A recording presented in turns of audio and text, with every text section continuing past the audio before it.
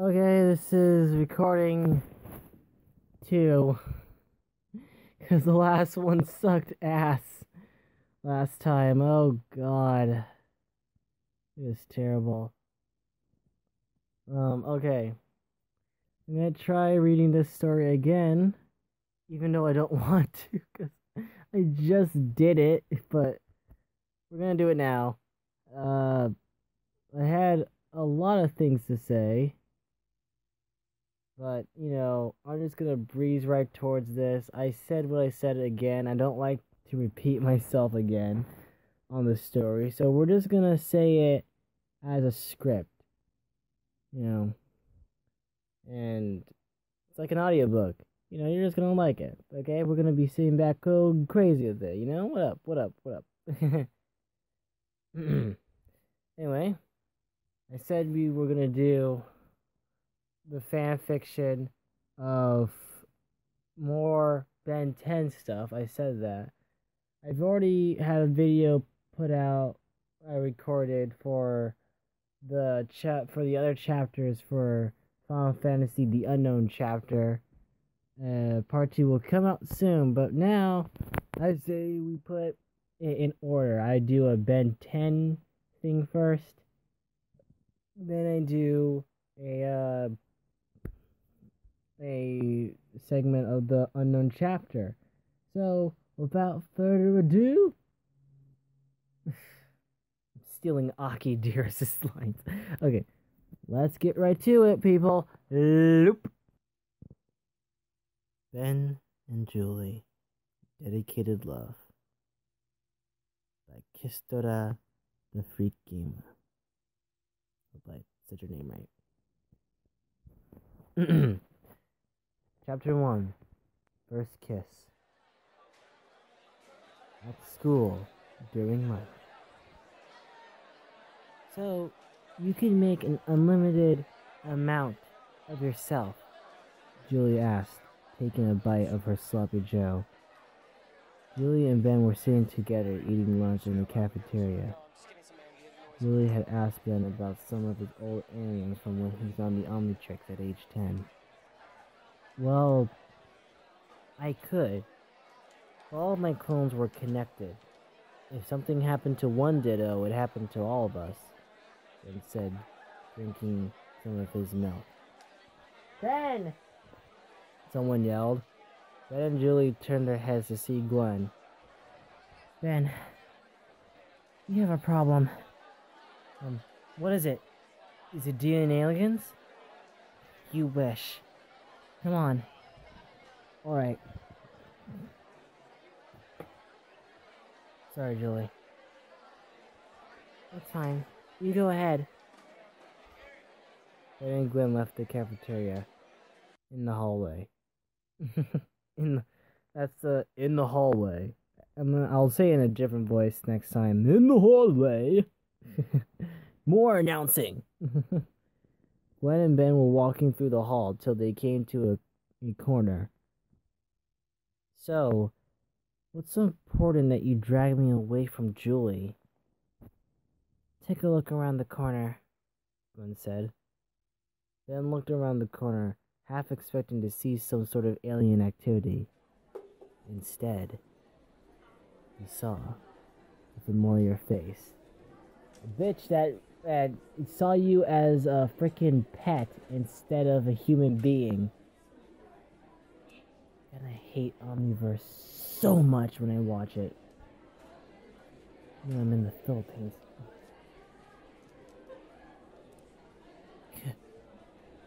Kai? Ben said. There, he saw her. Kai. Ben's first crush and heartbreak. Putting some books in her locker. Fortunately for Ben, she didn't notice Ben pull his head back behind the corner. What is she doing here? Ben said. She just started coming to this school. She was in my 4th period class, Gwen said. Did she say anything to you? Ben asked. She kept asking me about you. I think she might like you now. Well, too bad. She only saw me as some pet before. Anyway, I've got Julie now. Glenn just gave him a weird look and pointed at him. Glenn? Ben said. Hey, Ben. Kai said. Ben nearly jumped at the sound of Kai. Kai! Hey, good to see you. Oh, Ben said. Ben, so nice to see you. After so long. Kai said, giving Ben a seductive smile. So, what are you doing here? Ben asked. Oh, my family moved here, so we'll be able to see each other more often, she said, moving closer to Ben and putting a hand on Ben's shoulder. Gwen was fuming at the sight of what Kai was doing. Or, well, I don't know what class sounds sound like. Oh, class is starting. Sorry. Gotta go, Ben said, quickly leaving. Okay. Bye, Kai said, waving. After school, out in Kevin's car, why were there two ats? Seriously, you should have said after school in Kevin's car. Not at in Kevin's car, sorry. OCD kicking in.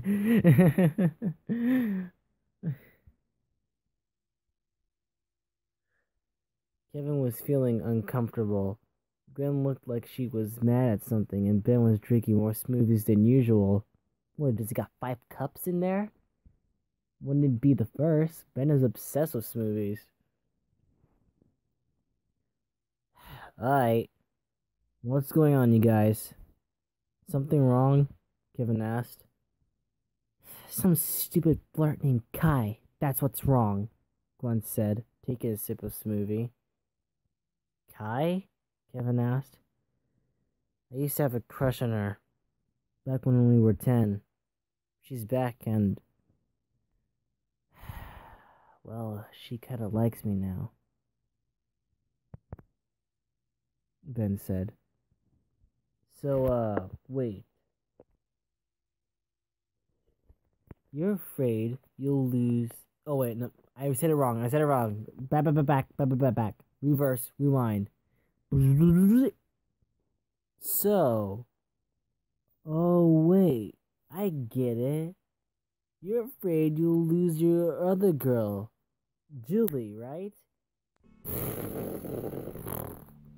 There was a loud explosion. Or, as the writer puts it, there was loud explosion. I didn't know there was a guy named Al Loud Explosion.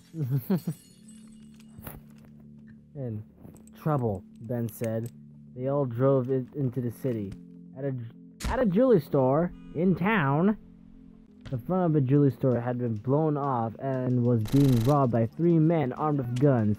They chased everyone out of the store and were taking all the jewels. Why did I mess that up twice in 2 recordings? Seriously. They chased everyone out of the store and were taking Niru, stay right. They were They chased everyone out of the store and were taking all the jewels they could. Unfortunately, they had a single woman who was running in this register, handling them all the money and diamonds the store had in their bags. Come on, lady, hurry up! One man said. Suddenly his gun was pulled away by a strange pink aura. You like diamonds, huh? Ben said as Chroma Stone. Let's see how much you like them when I'm through with you. Crap! It's those guys! One of them said. They started firing their guns at them, but Gwen put up a barrier. Damn it, run! One of them said. And they started running out through the back door. Gwen and Ben followed. Kevin went to some of the jewels on the counter and became covered in diamonds.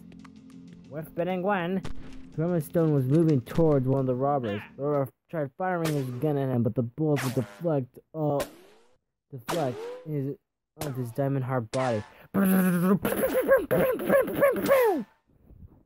You gonna give up? Chroma Stone asked. Never, he said, pulling out a knife, but the knife broke in half when it struck him.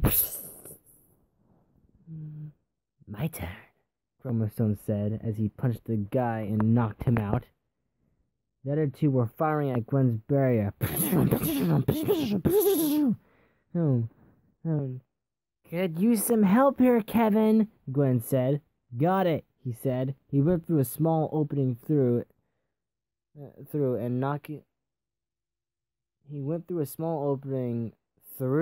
and knocking out the other two robbers. Knocked him out with what? That's weird. Oh well. What can I say? People make mistakes when writing a story. Even I do. I rush when I write a story, and then I forget a few words or two in a sentence. What can I say? I get too caught up in the story and then imagine I'm actually already writing it. I guess that happens to a lot of people too. Oh. Well, as he threw something at them and attacked them. Well, that was boring, Kevin said. Come on, we have to take these back, Stone said, grabbing one of the bags the robbers took. An hour later. Kevin was driving Ben home, and Glenn stopped bugging Kevin about something. Kevin, the fight has been over for an hour. Will you turn back to normal?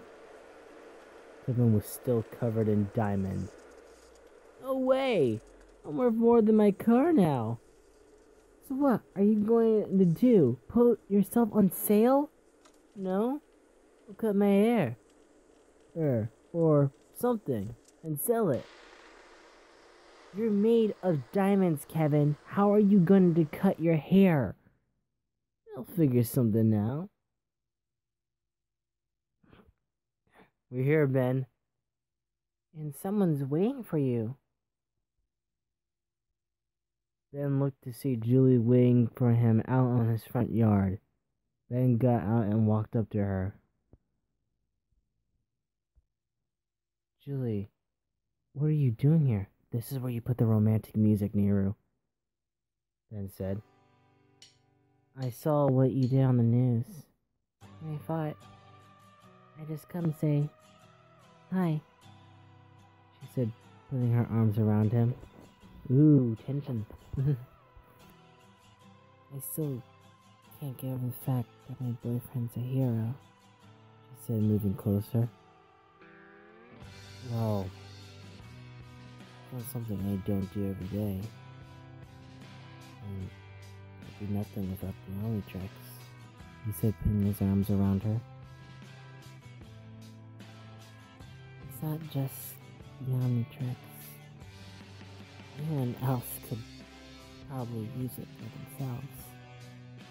But you use it to help people, he said, moving her face closer. Really? Are a hero? She said. Suddenly, she placed her lips on Ben's. Ben was kind of shocked. Sure, he and Julie were boyfriend and girlfriend, but they had never actually kissed before. Well, at least this one was a quicker kiss than fucking Ultimate Alien. Yeah, thank you, writers, for just cock-teasing us with just one kiss. And then breaking them up in the next series, assholes. They're just pissing on Dwayne McDuffie's grave. Sorry, I'm still hating on that. And yet, he sure wasn't complaining, and he started to kiss her back. Both Ben and Julie pulled away from each other and saw a snickering Kevin and a mad Kevin Gwen. And you can just hear them in the background. Oh. Ow, hey!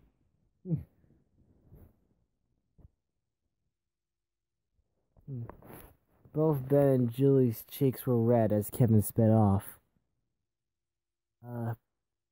So I'll see you tomorrow? Ben said, still red.